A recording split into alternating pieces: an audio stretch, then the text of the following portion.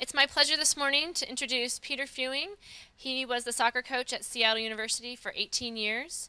During that time, his teams have won 2 national championships, several conference and regional titles.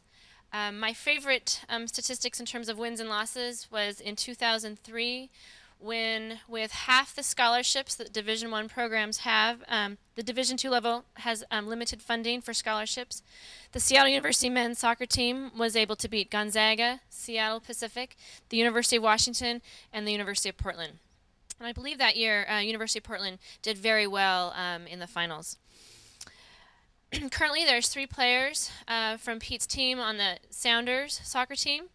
He's won Coach of the Year 2 times, 2-time Sportsmanship Award. He's coached the Division II Player of the Year. He's been the recipient of the Fulcrum Foundation Award. He's won the Service Award at Seattle University from the Alumni Association. And recently he raised $1.2 million for a new soccer stadium at Seattle U. But as impressive as these accomplishments are, I think what's even more impressive is what his student athletes have gone on to do after they've left Seattle University. And if I was to ask Pete what his graduation rate is, I don't even think he knows the actual number. What he does know is what every single student athlete has done since they've left his program, and they've gone on to do very impressive things. He has student athletes who've graduated and gone on to Creighton, University of Washington, University of Southern California, University of Virginia, NYU, gone on again to Seattle University. When they've gone on to graduate school, they've gone to medical school, dental school, they've received law degrees, several leaders in the business community, and maybe even more importantly, he's graduated several student athletes that have gone on to be teachers. What's most impressive about Peter Fewing, again, isn't that list of accomplishments that I read first. It's what he's able to do with his soccer program and what his student athletes are able to achieve after they've been through his soccer program. So with that, it's a pleasure to introduce Peter Fewing. Thank you very much. You got that on tape? I'd like a copy of that. For my parents, they're dead, but I'll get it to them at some point. So, all right. Well, Jennifer, thank you. That was a very nice introduction. Really pleased to be with you this morning, and I was glad I went to see you last night. By the way, I just thought of you, Ed. You won the Fulcrum Foundation Award the year before, didn't you? Yeah, that's good. So, Ed's... Yeah, I know. Seattle is a Jesuit school. Gonzaga is a Jesuit school, and the Jesuits talk smack to each other. So, in my early years coaching, we beat Gonzaga a number of times, and then they wouldn't schedule a game with us because we were a NAI school at the time. And it came out that our Jesuits had talked to their Jesuits and were kind of in their face a little bit. So we didn't play them for about 5 years. And then we got the game going again, and then we beat them 3 years in a row. And someone yelled during a game, it was great, we're up 2-0 at Gonzaga. And somebody yelled, our basketball team can beat your basketball team. And they're right, they could. So anyway, but it was real nice to be with you last night. Nice to meet all of you. And I would just say that, you know, Jim's comments about relationships and one conversation at a time, the national championships and where the guys have gone in their careers, one conversation at a time, is, boy, that resonates with me. That's the truth. It's the truth. And you don't know where those conversations are going to start, and you don't know where those conversations are going to end. I met my wife in the elevator of the Space Needle. I was 24 and she was 30, and I was a soccer player for Seattle, and I had long hair and a mullet, I think it was what it was, actually. So I was a professional soccer player, making about $250 a game, and that conversation turned into a great marriage and 3 kids, and we're building this camp, and we're going to have an impact. So, and conversations that we have with people on the streets about the program or with parents, or I would agree with what Jim said. And then also Sarah said something last night about a vision for college athletics and having an impact. And that, for me, I started when I was 24 at Seattle U, and I'm a Catholic guy, and Seattle U had lost the year before 15-0 to Seattle Pacific. And that, to me, as a good Catholic guy, was not very acceptable. And then that was on a Wednesday night, and on the Saturday, Seattle U lost 8-0 to the Huskies. And I was a Husky, I played here. And I called my buddy, Jeff Cook, who was the goalie, and I said, hey, how come you only beat Seattle U 8-0 and SPU just beat them 15-0? He said, hey, we didn't play any of our starters. So at that moment I said, I'm going to call Seattle U, and I did. I put on a suit and went down, and I'll tell you this, because you're on your way to a career, here's what I did to get the job. One, I learned that the job was going to be available. The coach was the third coach in 3 years, and he was moving on to medical school. And so I planted the seed with the AD. I went in and met and said, what do you want to do with your soccer program?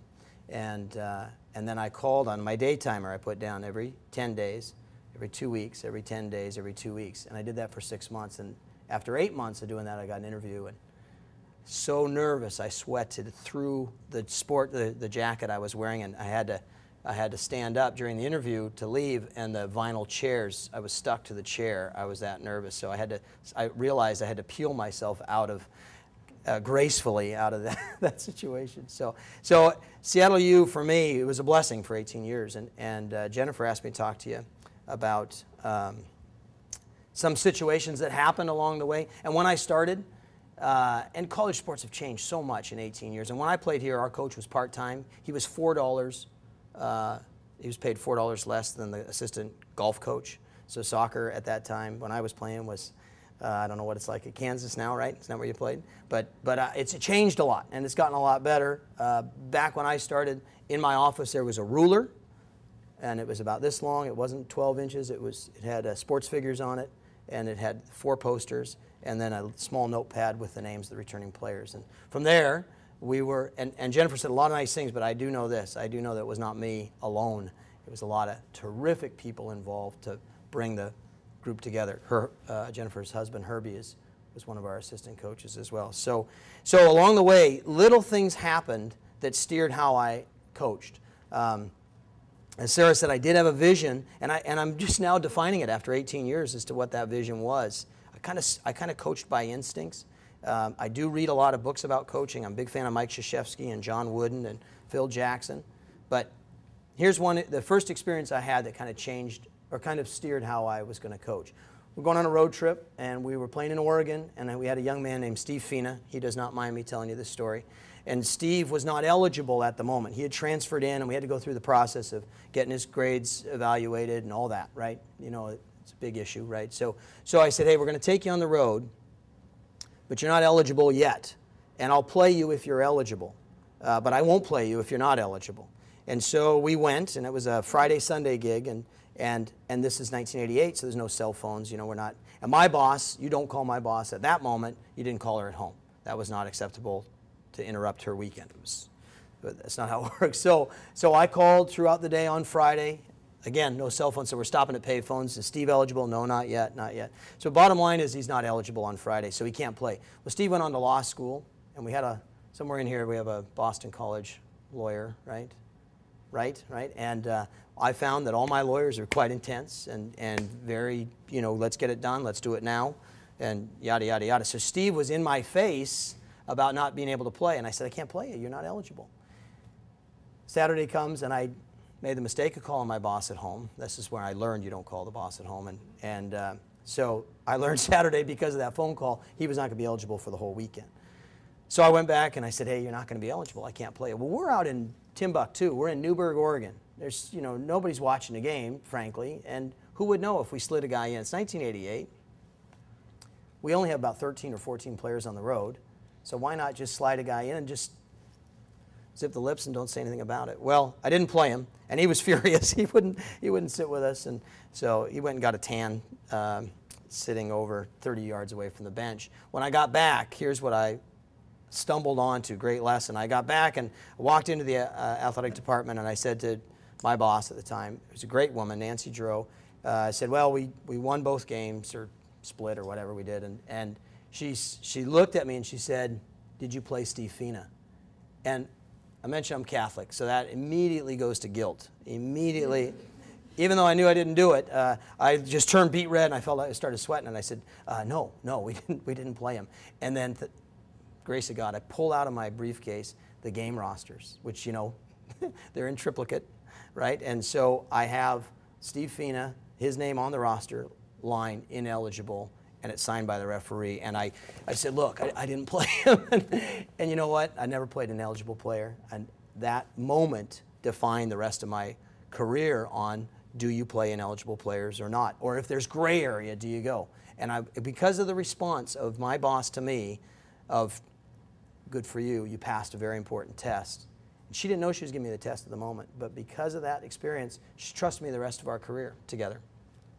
That was very good. So anytime there's gray area, I err on the side of caution, and it's never, and so, you know, I can stand in front of you, and I don't think, quite confident that we never played anybody ineligible, which is good. Because stuff comes back to haunt you, it's not worth it. It's not worth the sleepless nights. It's not worth the fear of, you know, being uncovered. Another incident was with our women's coach at the time, and unfortunately she's passed away, but her name was Jennifer Kennedy, and we had to share a field. We had this guy that was, he was a little pushy, and he kept wanting to come and referee a game for us. Well, he was an older gentleman, and he's a bit of an odd duck, but a good guy, but very pushy, very, very pushy. And he said, I want to referee a game for you, and he kept coming back, and then we had international students living on campus before the school year started. They were in the resident halls. So they show up and say, in broken English, Coach, we'd like to play your team in a game. At the same time, this guy is there, and he goes, I'll referee. I'll be here tomorrow. And I don't think he was an official referee, but he came with a full kit, and he looked good.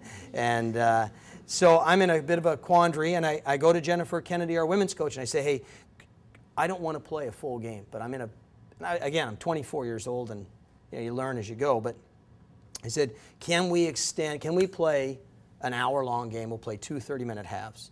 And that would mean, can we train 15 minutes into your time frame, and can you go 15 minutes longer? Well, Jennifer is a terrific person, but you know, there's territory, right? Okay, so she agrees, which is very kind of her, and it's our first interaction together of flexibility and bending, right? And so when the game gets going, Charles, this guy comes up to me and he says, hey, we're going to play 90 minutes. I'll go sort it out with the women's coach. I'll take care of it. And I go, no, we're going to play 60 minutes. That's all the time we have. They're generous enough to give us 15 minutes. We're getting off the field at the 1 hour mark. And he goes, no, I'm going to work it out. And I said, no, that's not how it's going to go. So that was the end of that conversation. We come to halftime. I say, hey, instead of a 45-minute half, it's a 30-minute half, right? Cut the time frame. So I said, hey, Charles, halftime. And he's like, no, it's okay. And I go, halftime. And so I yell, halftime. And the guys come in. And he is walking off toward our women's coach like this. I can still remember. Well, you know, I'm going to go show her that we're going to play the 90-minute game. And so I'm talking to the guys, and I realize what he's doing. So I run over, and I get to him as he's getting to our women's coach. And he's saying, hey, you know, we've decided we're going to play 90 minutes.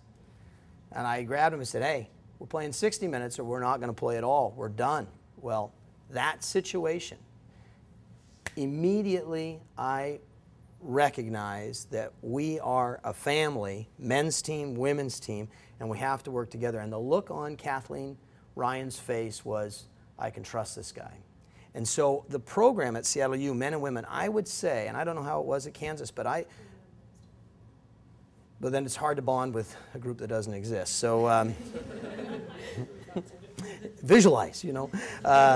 So we have, at Seattle U, we have a great relationship, and still to this day, between the men's and the women's team. And it started that day. And it was innocent. You know, some of these things are very benign. You know, you don't really think about them, but it steers how you do everything from that.